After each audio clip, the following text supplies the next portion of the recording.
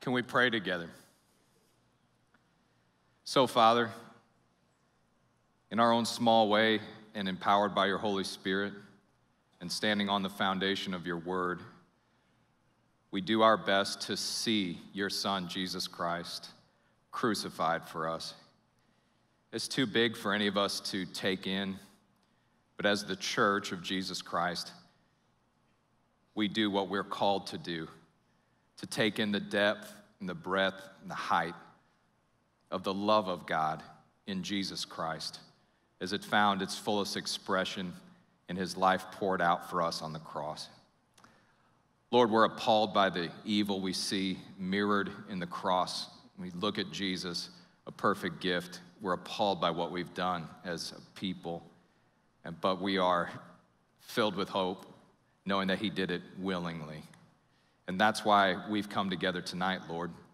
So we pray that you'd keep giving us that measure of your Holy Spirit so that we won't leave here the same. Deepen our gratitude for you, and so deepen our obedience, and so deepen our dependence upon you, so that our hope will be indestructible and our witness powerful. And we thank you for it in Jesus' name. Amen. Separation is a powerful word. To be separated. It's not a word we use a lot. It's a word that we reserve for certain situations. Like when I got lost at the St. Louis Zoo as a little boy and was pretty much convinced that I was starting my new life as an orphan. And when adults came up to me and said, "Have you been separated from your parents?" When they were using big words like that, I knew I was in trouble. And I thought, yeah, that's right. I have been separated from my parents. Or maybe many in the room know the gut-clenching pain that comes when you hear that your parents are separated from one another. A marriage that we had so much hope for, and now so much hurt and selfishness has come between two people that what God has joined together has been separated. And it seems right to use a big word like that. Separation, I've been really meditating on a lot in these past 2 years of political upheaval in our country and quarantines and COVID and the death of so many loved ones. That I've started to really notice in the scripture and in my own life that sin is in the separation business. Sin separates us. Sin, first of all, separates us from other people. Only because we've had a long time to get used to it could we ever fail to be horrified by the fact that some parents hate and do not talk to their own children. Some children come and grow to hate and to purposely stay away from their own parents. To think that a child is born, the only way they come into this world is joined to a family, and to think that sin, the way we treat one another, could enter even into that situation and separate those people from each other with unforgiveness and hatred is appalling. And when we think about the fact that sin separates neighbors from neighbors, that even though we live within a stone's throw of one another, that though we're literally depending on each other for our survival, that if we don't stop separating from one another, we're not going to make it as a people, and yet we don't stop. We do it more now than we ever have before. When I think about how much we allow sin to separate ourselves from each other in this country, I just think, how will we ever overcome it? How are we ever going to close the gap? When I think about what I've done and I think about what our culture has done to this world that we're raising our children in, how will we explain to the generations that come after us what we've done?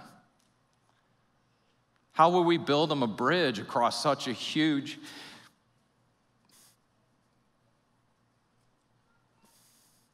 separation?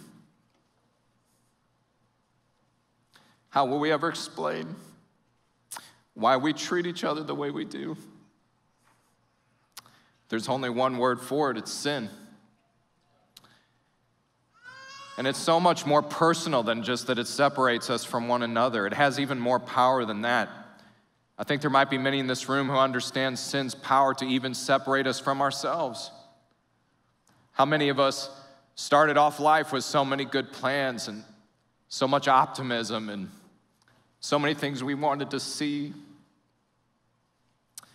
Who of us didn't watch movies as a child, read cool books,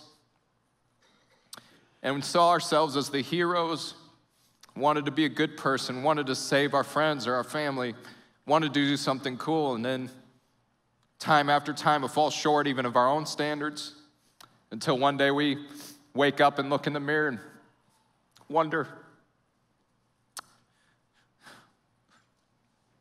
who is that person looking back at me?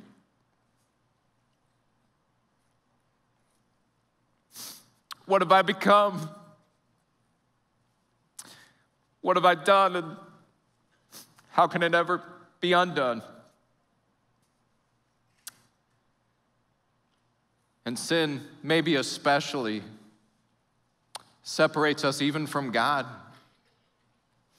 I think a lot of us come to understand that what we do is wrong, and we can kind of feel that this universe must have a moral center to it because we find ourselves lost in our own selfishness, doing what we can and what we think is right, even if it hurts other people. We can sense in a deep way that whoever made this world certainly cannot countenance the type of behavior that we've done. There's no way he could be okay with it. And then when we think about the fact that he's the one who gave us these hands that we use to hurt the other people that he put with us that are made in his own image.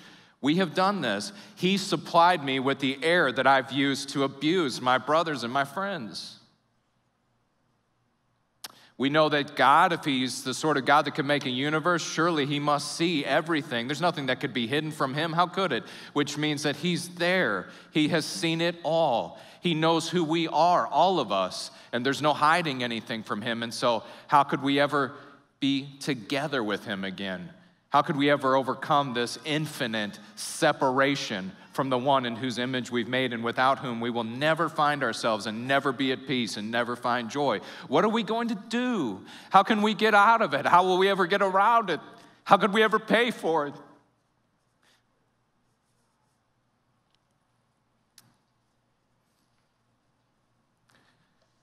It's at times like this when we need to really look at the cross. Too often we look at half of it. I'll speak for myself, but maybe I have some friends here and I look at the cross and say, somehow because of this, I'm not gonna have to pay for what I've done. Which is right, it's true. God has forgiven us, his blood is good enough, it's paid the price, and it's true.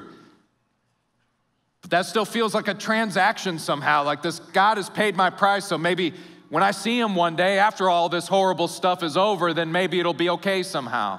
But what if it's a lot deeper than that? What if the cross has something to do with this separation that we experience between all of us and between ourselves and between us and God? Well, how could it, Josiah? I mean, as you said, it separates us from our neighbors and friends. It causes us to kill and take advantage and torture one another. It separates us from our own selves, and it separates us from God. How could it? How are we going to get through all of this? I remember when I was a young boy and I was swimming, a little too young to be in the deep end of the pool, especially when you're an apartment kid and you see a pool like twice a year at the Motel 6 in the summer. And as I was going down for what I felt like the last time, I was swallowing water, couldn't catch my breath, couldn't find the floor, couldn't find the walls. I thought this might be it. And I remember coming through that panic and that haze, I saw an adult hand in front of me down in the water reaching for me. And in that helpless state, I remember thinking, what is that doing there? What's that hand doing there? All I saw before was an unbreakable barrier between me and safety, and now I see a hand reaching out to me. I didn't expect that. And I remember when I was in total despair over my life, and I was sitting out on the Del Mar Loop on the sidewalk, drinking my life away because I didn't know what else to do with this separation in my life. a group of people walking up to me with tracts that said, Jesus loves me, and even having the boldness to sit down at my table and begin to tell me there was hope for my life. And I thought, what are you doing here? This isn't for people like you. This is where we go. This is life support for those of us who don't know what else to do. What are you doing here? And I remember when overwhelmed and ready to just end my life from an addiction to methamphetamine and hopelessness and hating myself and hating everyone else I knew in my life, I remember walking outside of this godforsaken apartment complex in Arnold and sitting down on a boulder and just looking up at what I thought at first was an empty sky and telling who knows who, I don't want to be the person I am anymore. And then all of a sudden, in an almost tangible way, the presence of the one who had always been there for me, the creator of the universe, the one who put his son on a cross for me, the one who made sure it was written in Scripture, he who knew no sin became sin on our behalf so that we might become the righteousness of God in him. He was standing right there where he'd been the whole time, only now because I opened my mouth and asked for help, he helped me see that I had never been any further than him, than my breath is from me. And I remember thinking in my heart and in my head, what are you doing here? You live here? You come here? You talk to people like me? What are you doing here? And I think as Christians, too often we don't look at the cross and see, yes, what we have done. This is how we've treated the Son of God. This is how we've treated the perfect gift that was given to us. But I don't think often enough we don't look at the cross and say, what are you doing here? Because God isn't found past our sin. God isn't found after our sin. God isn't found under it, around it, or before it. Unbelievably, and only to be found in the cross, only to be found in the God we hear about in the Bible, only to be found in Jesus Christ, is it to be believed that God has had the humility, the love, the grace to be found in it with us. What's he doing here? Why would he be here? What have we done for him? We did it to him. We did it to each other. What in the world is he doing here? And every time I get the opportunity to go and speak in a prison, and I look around at the love of God in these hardened men's faces, changing their lives and putting them back together, I'm blown away again by the cross that says, Jesus is here. He's in prison with these guys. He lives here. He's here with them, and I wonder, what in the world is he doing here? And every time I've been down to the homeless shelters and out on the street during the night, I see homeless people, but I see them with Christ. He's there. He's there with them. And sometimes I can find him clearer there than I can sitting in my chair here tonight. And so I hope tonight and every Good Friday can help us to really see that the cross says that Jesus is not over it. He's not just past it. He's not in heaven someday, but he's actually here with us in it. And it's very possible that many of us can't find God because we're not looking for him in it.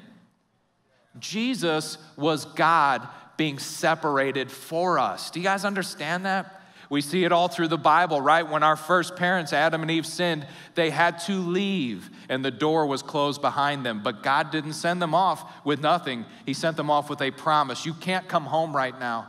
This door is closed to you for a long time and all of your ancestors, but I promise you one day someone will separate themselves for you. Separate themselves for you. And that's what happened to Jesus, right? Guys, think about this. We're too used to the Christian story. Jesus was the Son of God, the King of the Jews, and when he came to them as their own promised Messiah and King, basically all of them rejected him, spit on him. He wasn't right for them. They turned him over to their enemies and had him killed. Only from being used to it have we grown numb to the fact that Jesus allowed himself to be separated for us.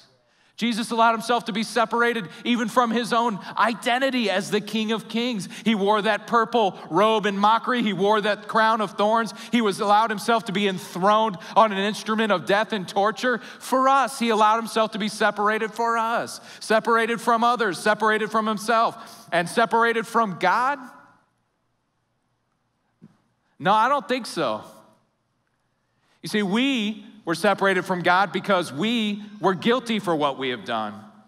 But because Jesus was God and voluntarily separated himself, then that day, death and sin tried to swallow a bite that was way too big for them.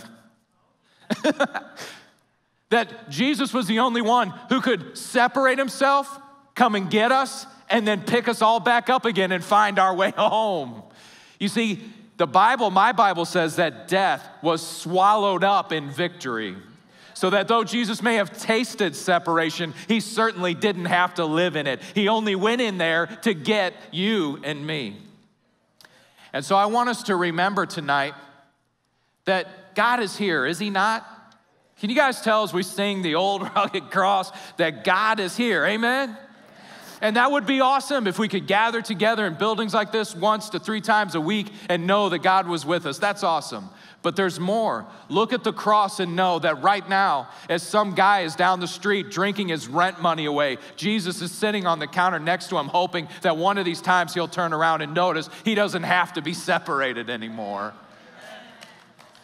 Even more challenging as we sit here mostly agreeing with one another. There are big groups of people who disagree with us politically and socially and in other ways. And some of them may even dislike and misunderstand and hate us. And do you know who's in their meetings with them? Hoping one day that they'll turn around and notice that they don't have to be alone anymore. Jesus is with them. Jesus is with us because of his cross. He bought his ticket to be able to sit with us and yet remain unstained by the world. I would like to read from Ephesians, and then I'd like to take communion together. So in Ephesians chapter 2, we have these powerful words, and I hope you'll hear them together with me. Just listen tonight. In Ephesians chapter 2, verse 11, it says, "Therefore, remember that at one time you Gentiles in the flesh, called the uncircumcision by what is called the circumcision, which is made in the flesh by hands. Remember that you were at that time separated from Christ." Does anybody here tonight remember?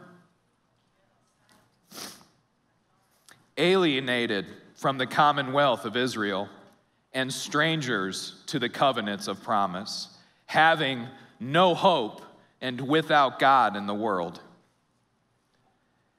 This is Good Friday because of verse 13. Listen together with me. "But now, in Christ Jesus, you who once were far off have been brought near by the blood of Christ." For, listen, what if it was just his blood? What if it was just some transaction? What if it wasn't he himself? How much less would our message be, amen? But my Bible goes on to say that, for he himself is our peace. When you reach out to God, you don't just touch a book.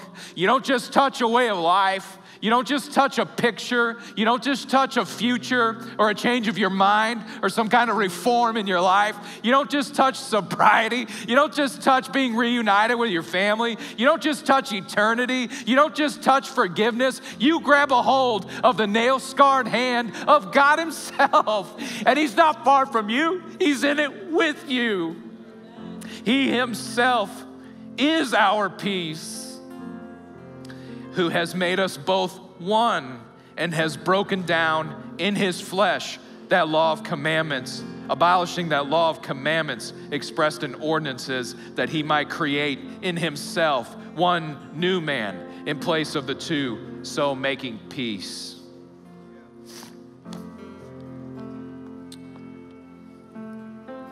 We don't live in a time of peace, ladies and gentlemen. I've got 5 kids. I wish we did. Don't you? Don't you wish we could be at peace in our world? But listen, we don't at this time. We don't live in a time of peace. And it's given us a pretty good opportunity, though, because we're living in a world full of people who are wondering where they could find God. And as for me and us here at Crosspoint, I want to repent of making people feel like they need to come over to us so they can find God. That's falling far short of the cross. And if I had to get over anything to come and find God, I wouldn't be standing here right now. So I'm glad that God is here among us, but if we want to make this a Good Friday, then I want us to really see in the cross the fact that Jesus is with our neighbors, are we? Jesus is with the people who hate us, are we with them? Jesus was willing to be defamed, stripped, mocked, falsely accused, beaten, killed, so that he could show the fact that he was not separated from us. Are we willing? I hope so. I want to be. I'm growing in it. I'm better now than I used to be. I love my neighbors more now than I used to be. I understand how unable I am to find God now more than I used to be. And it's all because of what I'm seeing in the cross. So when Ephesians chapter 2 tells us to remember, then I'm asking you, Crosspoint, as we take communion together tonight, to remember.